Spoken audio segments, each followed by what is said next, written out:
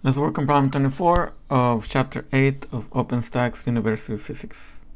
So we're given a force which varies inversely as x, and we are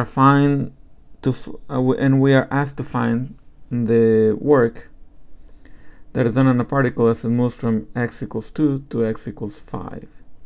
Okay, well, for part A then, we have that the work is equal to the integral of the force times the displacement. Now here, because it's a one-dimensional problem, the force acts in the x direction, and the particle is moving on the x direction. That means that I can just write f times dx, because f dot dx would be equal to f times dx cosine of theta, but the cosine of theta in this case would be equal to 1, since the force and the displacement are parallel. Okay, so then it's just a matter of doing the integration. The force that I have is 3 over x, and the integration is over dx. I can take out the 3 out of the integral, so I have 3 over x dx, and so my integral is 3 natural log of x. Now I have to evaluate this between the endpoints. Alright, so if I go from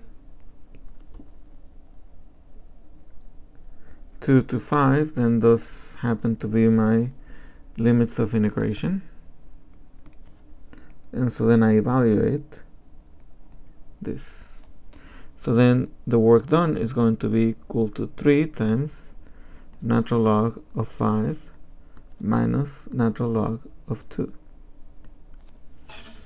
And if I put that in the calculator, natural log of 5 is 1.609, and subtracting the natural log of 2, I get 0.91, and then I multiply that times 3, which gives me 2.748.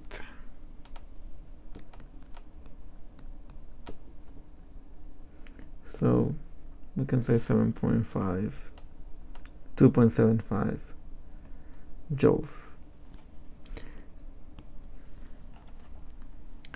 Now for part B, I'm asked to consider that the potential is 0 at infinity. And so what does this mean? Well, if you look at the form of natural log, it looks something like this.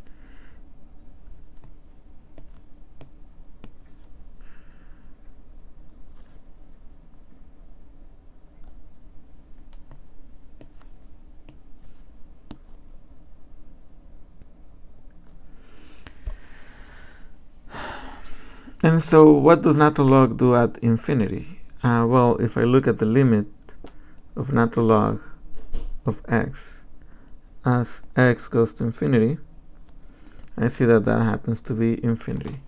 So what I'm going to do is I'm going to choose this level at infinity to be where I define my potential to be equal to 0. Now, why am I considering the natural log? It's because we know that my potential is going to have the form of 3 natural log of x, just from what we did before. Some of you may know about the del operator, and so you may know that the definition of force is actually that. Which then means that in order to get the potential, in this case that it's a one-dimensional problem, it will be just f dot dx, which is what we just did in the previous part of the problem.